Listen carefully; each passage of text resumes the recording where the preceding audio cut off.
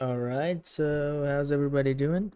Okay, so in this video we're gonna go over Joule heating. Okay, so we've been dealing with heat conduction, we've been dealing with transport, with generation, and there are three main ways of heat generation: nuclear reaction, chemical reaction, and some sort of electricity. Okay, some application of electricity, flow of electricity. Okay, resistance in wires.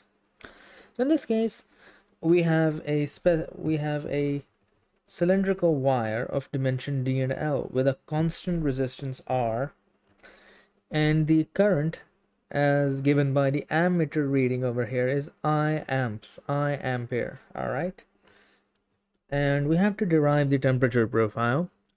So there's going to be, before I move on to the actual solution, it's a good foresight to, I'm just gonna, as a good practice, I'm just gonna look at how the generation term is going to look like.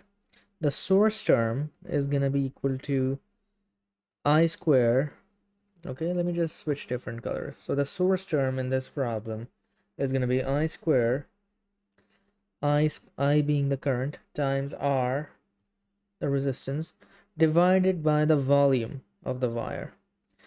And since it's a perfect cylinder, the volume of the wire is approximately pi over 4 times d square times L. That's going to be so this entire term is going to have units of, if you're working in SI units, this is going to have units of watts per meter cube.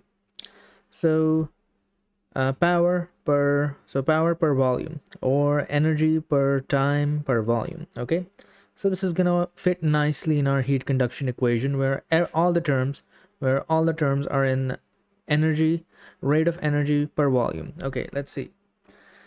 So the assumptions, all right, steady state, all the partial derivatives with respect to time are going to go to 0.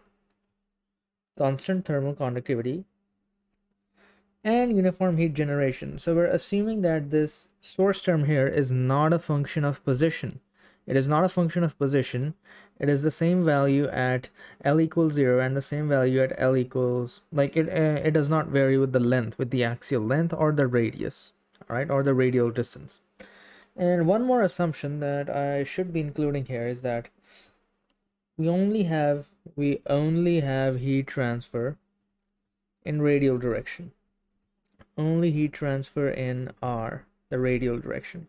And this is a good assumption because the diameter is really small compared to the axial length, which means that the areas, the cross-sectional area is going to be small, which means the areas of the faces are going to be really small. Hence, the heat loss at those faces is going to be negligible compared to the heat loss radially. All right, so let's see. With that in mind, let's see how our heat equation in its vector notation is going to look like. So steady state, bye-bye. Steady state, bye-bye. And yeah, we can't get rid of the source term. We have generation. We have heat generation in this problem.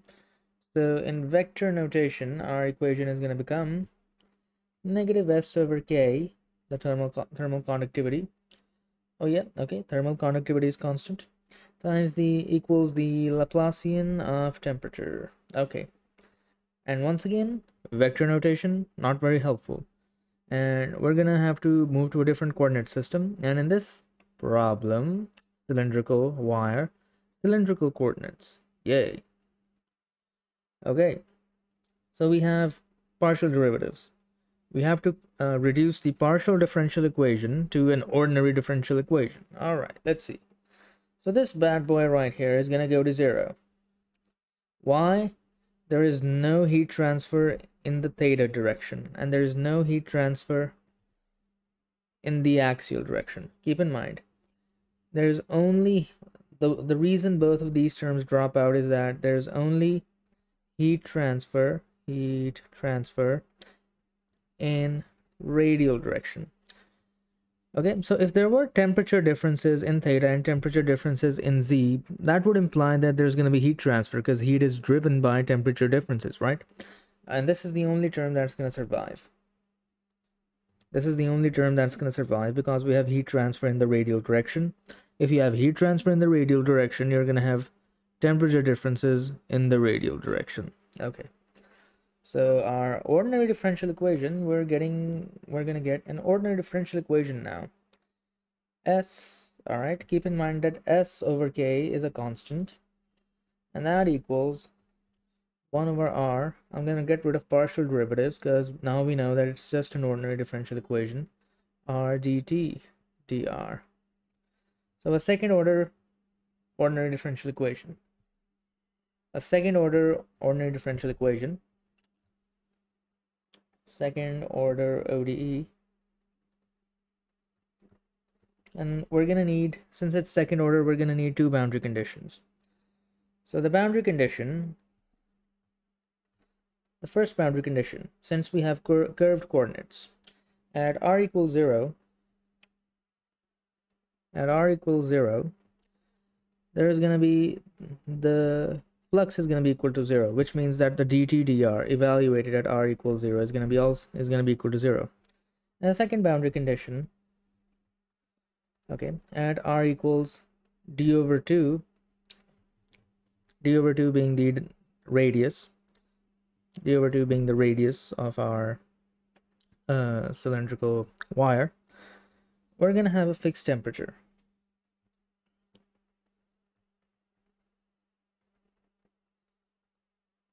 And let's call that T surface. So in the next part of this video, we're going to perform the integration. After performing the integration, we're going to be using our boundary conditions to get the actual temperature profile. So yeah, let's give you guys a quick recap before we end this video. So yeah, Joule heating per unit volume can be modeled by current squared times radius divided by the volume. Okay, and this is going to be a constant term because every variable, like there are no variables. I is constant, R is constant, D is constant, L is constant.